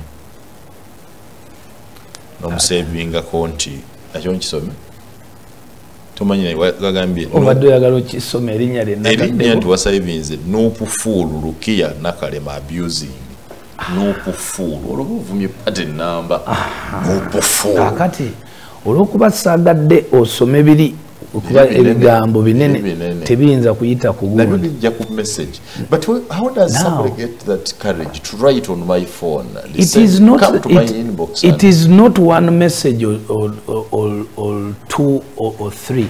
These are thousands of messages. So kati bafaani abo oba bagobereza abo sibasuubira kugamba nti Bebe Cool mukulu. Nze just bw'ogenda muzanyi n'oddamu oli nti kadingo oba already weesaabye tosiiryabwe kakati waliwo ebintu bibiri teweerabira nti wakyaliyo Bebe Cool eri neno waliyo Salim Moses singa asituka n'agenda ku beach n'ayita babuloga n'akola press conference n'alumba aba alumba Bebe Cool era Bebe Cool avaayo n'amuddamu so Salim Moses asigalayo mu nnyumba ekiwaatule so buli lwobanga okola argument ezebbiri olina okwawulamu abasajja abo ababiri era ojja kufunako gwokime kati ku message gy'osomye olowooza osomye reply kuva waani Moses Sali good so n'olwekyo buli lwobanga oaddressinga ebintu ebityo kati dhomanyi nti bafans kibalema okutegeera nti twakyawula nakibagamba ne kuye kati yabaleseeyo nze kunze nali musuubidde kubanga ali mu ategeka kwekalakasa butali bumativu emisolo giri waggulu ita press conference ewaka nnyonnyola economical situation amabaati biki nga byonna bigenda mu maaso kwegamba Odinga ali Kenya akumya abantu bataddemu ssente abazungu ze bamuwa ategese eggwanga abantu bonna bagenze ku kkubo si lwakalulu naye lwakuba ebintu bya ssente ki nyingi tudde waka ninze asituse agenze ku beach ayise babloga bogedde ku Bebe Cool lwaki mwenga abayimbi so kakati mu ngeri eyo bendala bwenzira yemabega nze mba ndabanga drama so si politics drama MDD bwe mba ndaba kubanga kati obozze ekisooka mmwe mutugambye muyange omusajja yatuleka yagenda maaso ffe tuli mabega fine tubasirikirira yabaleka nnyo ayina fan base kati za mirundi ebiri ey'abayimbi n'ebyobufuzi anti tujja 10th president of the republic of then mumukkirize mu kisaawe eno bw'akomawo mu Bebe Cool atule ku beach akole press conferences eza nze nsinga ez'abayimbi so kakati reply temuzisuubira kuva wa Salim Moses kusaawe oyagala tumubaddize mu music mwamutuwa ddala ate temwamutuwa ffe twamweddiza nze namweddiza yakomawo mu music oyo kati nze namweddiza kubanga tasobola kati Robert Kyagulanyi munafunye obwongo nti tasobola kulaba Bebe Cool kyakola while Salim Moses mugezi nnyo nti asobola okulaba both Robert Kyagulanyi ne Bobi Wine bye bakola ye n'abala kati nze mmaze okuteeka owange mu space General Muhoozi Salim Moses ne Bebe Cool batadde General Muhoozi mu space Bebe Cool akuta omuguwa agutadde mu bulago bwa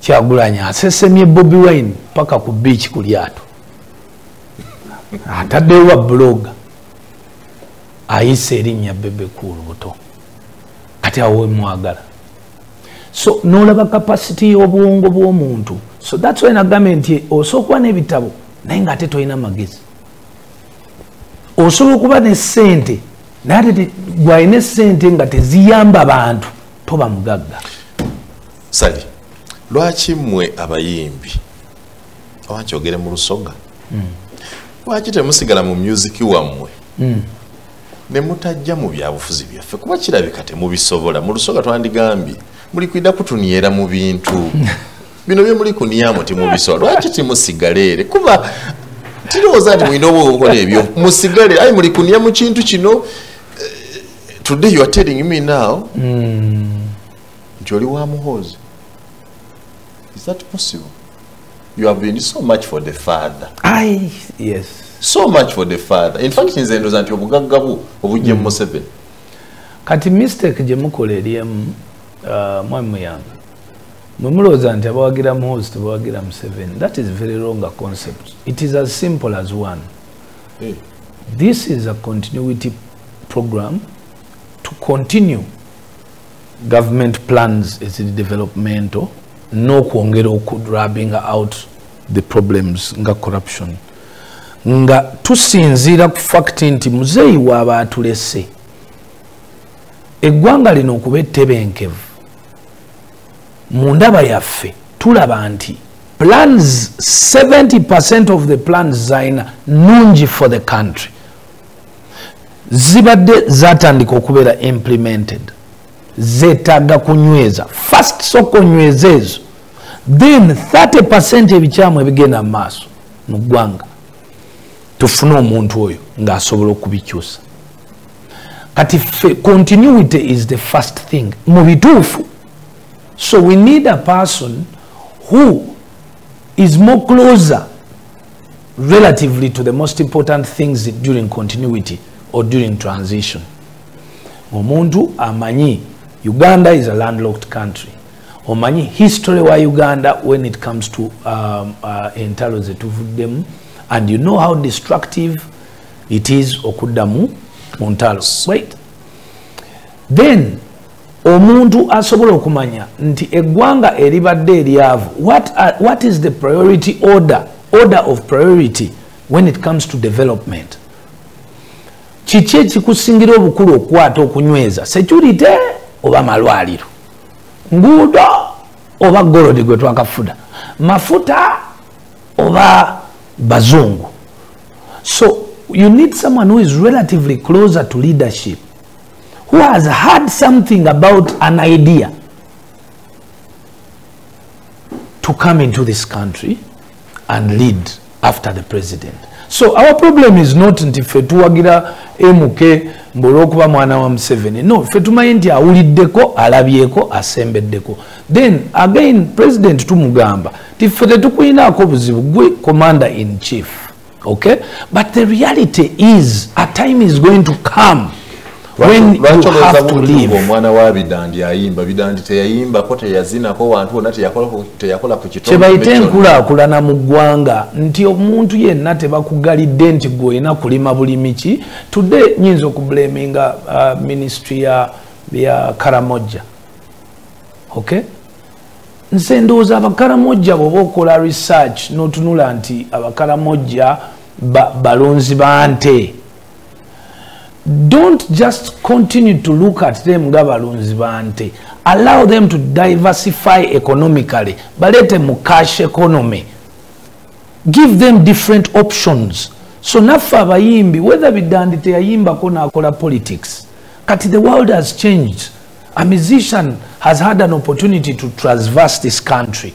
Nalaba enguudo, nalaba abantu babonabona, nalaba demography, nategera political background, manya yasoma political background, najja nategera present, nobanga bw'owulira nobeera n'abakulembeze abaliko, nomanya yakoze bw'atyo noteyakoze bw'atyo, then you put things together. You cannot be home n'otuula ku information, n'otuula kale ku gold ng'oyo.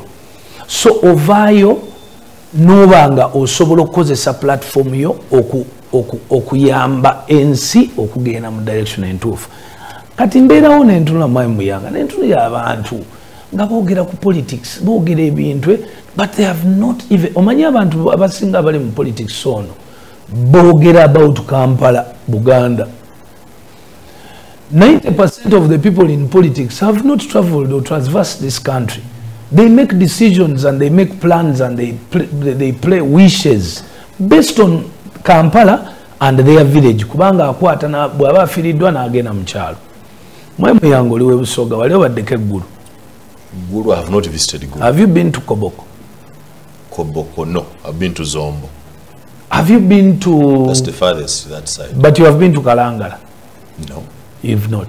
So for you to be able to make this... to assume ideas, you really need to know that this country has different people with different problems. So abantu nga ffe abayimbi tufunye opportunity to travel and learn and see. Nali ku campaign emu ne Museveni Koboko one time. Omusajja chairman namugamba ffe, before you stand up to talk, bw'obanga togenda tukolera kye twagala, tetugenda kuwa kalulu. Kati mzee nagamba ona translating anti mubuze mwagala ki. Namugamba nti ffe okuwa kalulu twagala okwate elephant zonna eziri emmere yaffe gye tusimba bozikwata n'ozitujjirawo ffe tukuwaaki akalulu. While that same weekend twali tuvudde e Kampala and the argument was about internet. The people in Kampala are fighting for free internet.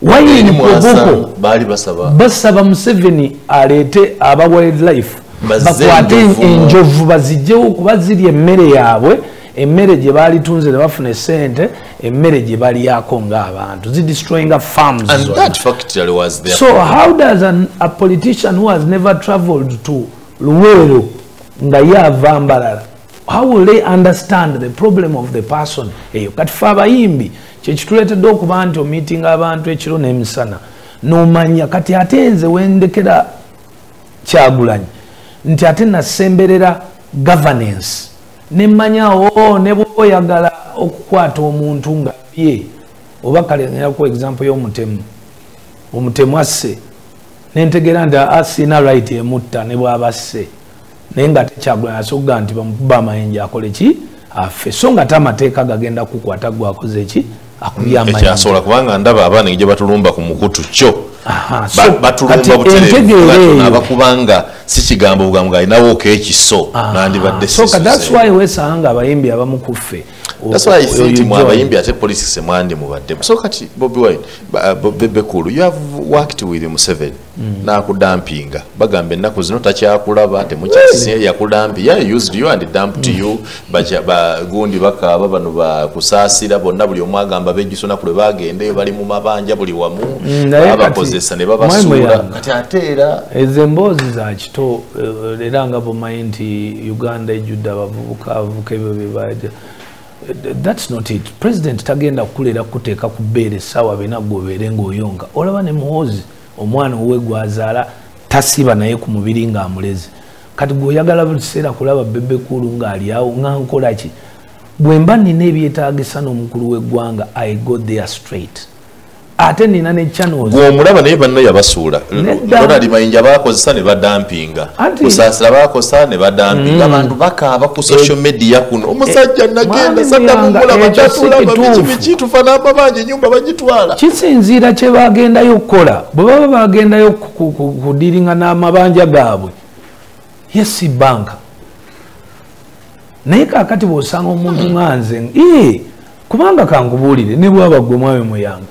Leero n'ojja omuntu n'omuwa ky'omuwadde nga neighbour bw'akomawo enkya tomugawa enakuwadde ssente okole bizinesi zo bwe ziba zaaganye kati ndeka ngenda kuwa muntu mulala ono mukulembeze w'abantu miliyoni 45 ate ekirala takuta nga buli kiseera mwaka kisanja ku kisanja muba mwenna lwaki abakozesa lumu n'asuula gwe n'akulemerako atabasuula si kituufu nti yabasuula. That's what they said, he dumped. But I'm using the English word. Them themselves saying, or the people? Them saying he dumped them. Really? Tebakyamulaba. Then balina okutunuulira mugaso ki gwe baleeta ku mmeeza ye because kisinziira omugaso gwo ku mmeeza.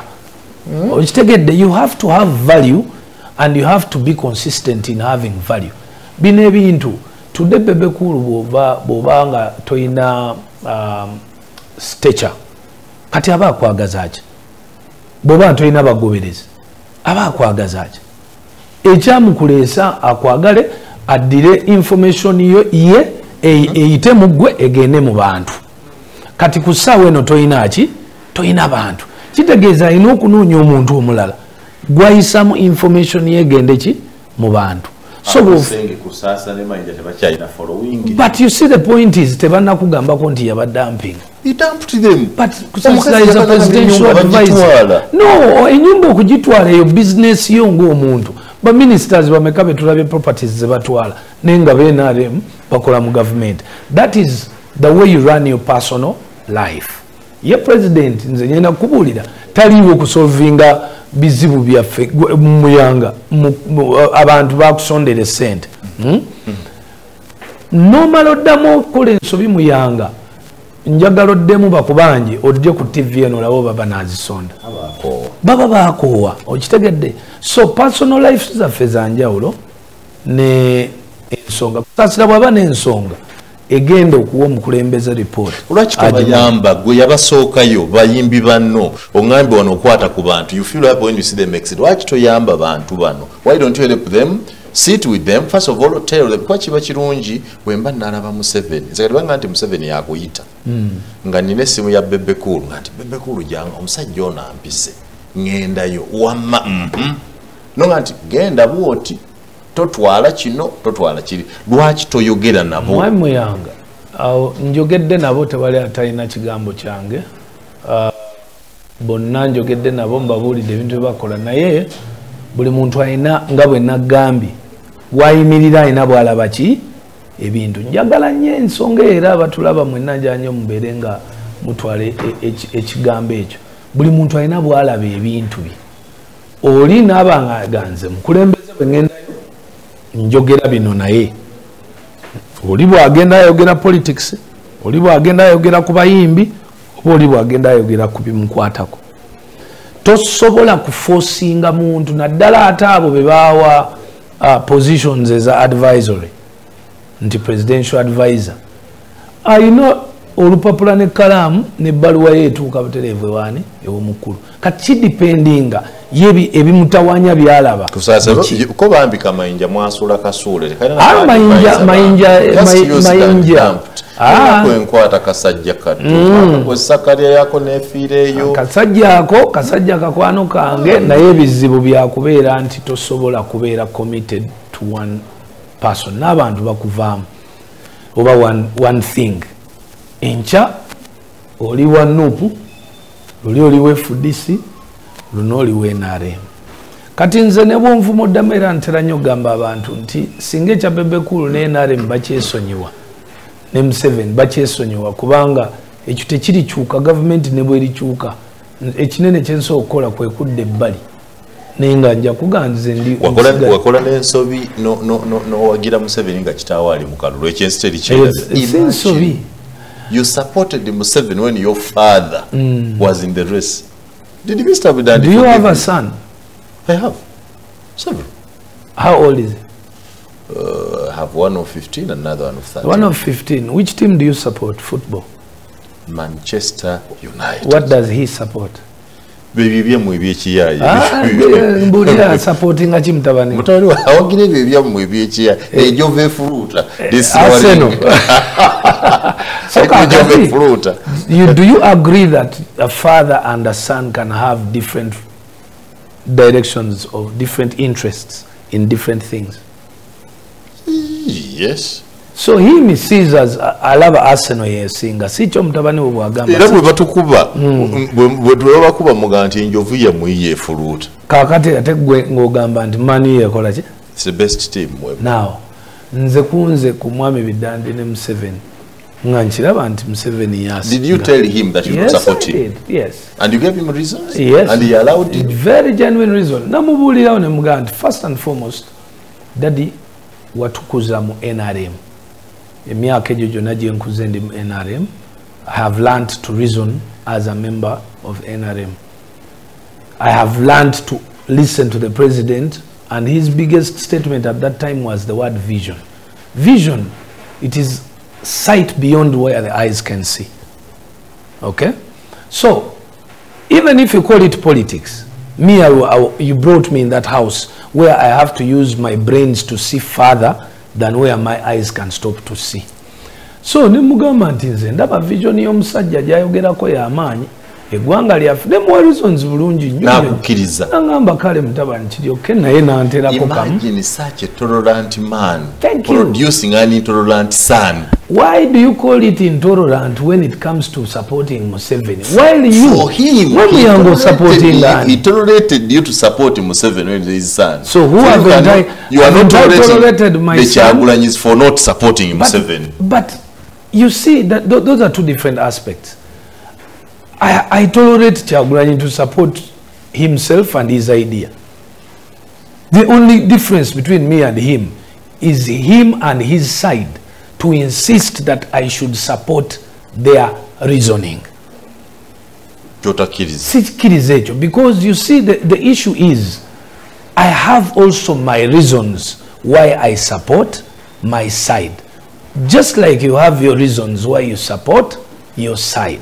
Who of the two needs the other most? Kugwe ne Kyagulanyi ani yetaaga munne nnyo. Beera wa mazima ng'omutima gwo gwe gwogera. Who needs the other most? I think he needs me a lot because he needs you. Yeah, Ensonga anti. A man hearing State House now achayimbira bali mu State House go bakubira nyimba bali mu State House. He is going to State House.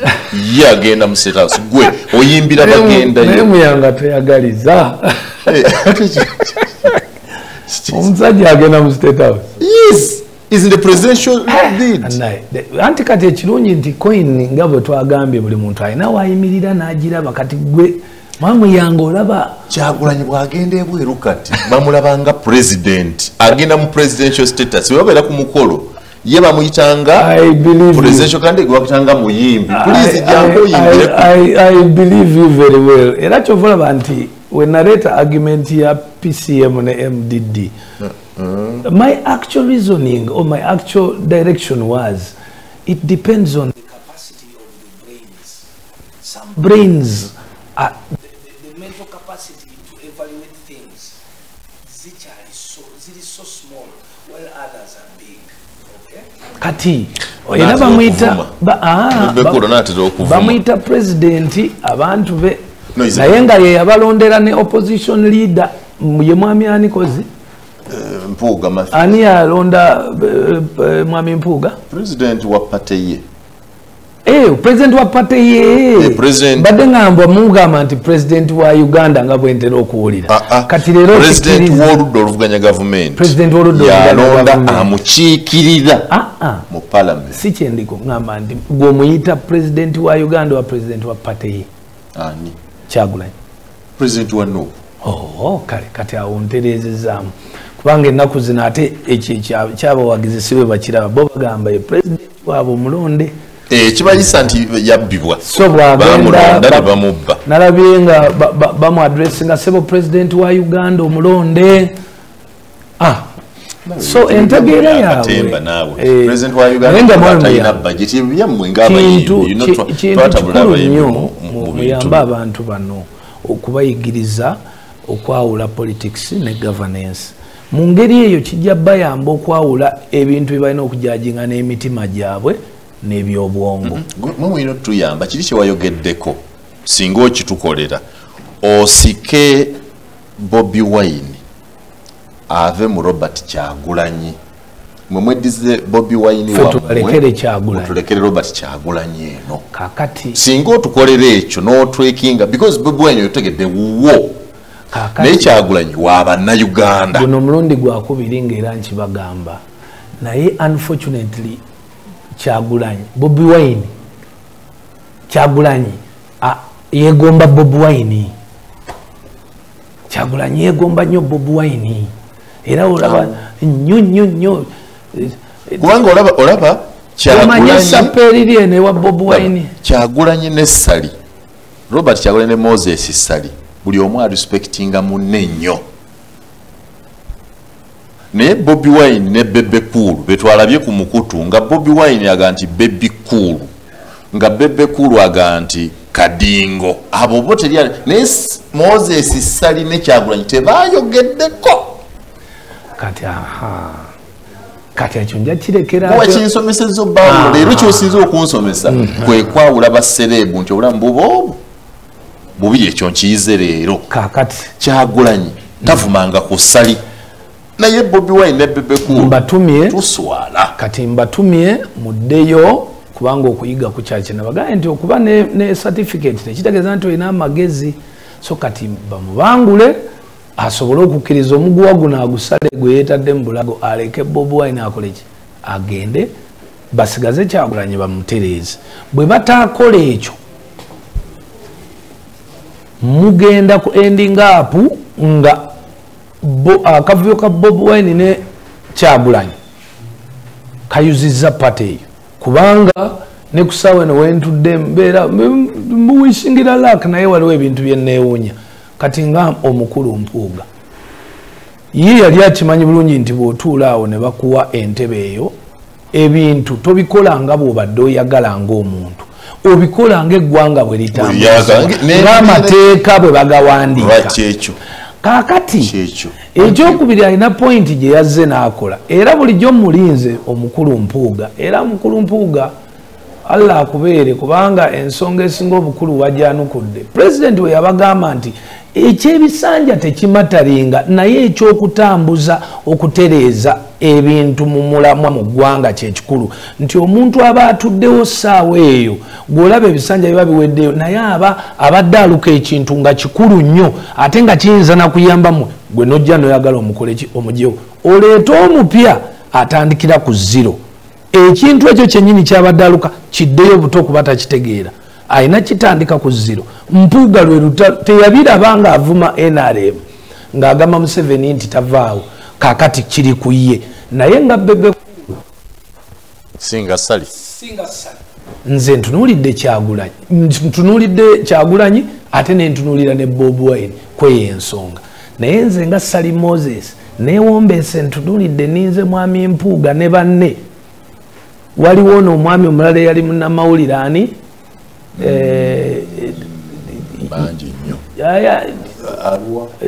gundi FDC naye Semujjunganda sebo mwami Semujjunganda era ntunula bweki etamu yakabeerayo mmeka si 3 ayinga ali mu yakusa sebo mwami Semujjunanga entunudde bwepa mu justifying ekintu ekyo oba muveeyo mugamba abantu nti engeri gye muli nti mulina experience gye mufunye mutegedde eggwanga bwe litambulizibwa musaana okuweebwa omukisa omulala okukontinuwinga kwebyo bye mubadde mulwanyisa gwe tulabanga Semujju mu parliament wanjawulo nnyo naye kakati ate ngenda kulaga abantu bagenda kutuuka mu kulonda ate bamuggyeyo bamuteeka ebbali ng'ate amaze okuweza experience ng'ate bakola lwaki kakati kyekiri ku Mpuuga munuupu amaze okufuna experience osanga ayize bwayinza n'okumenyaamenya NRM kati ate gwe omuleesi afunye ne ku kasente takyanoonya kulwanira ssente kati ate gwe oyagala omuggyewo oleeta omuyala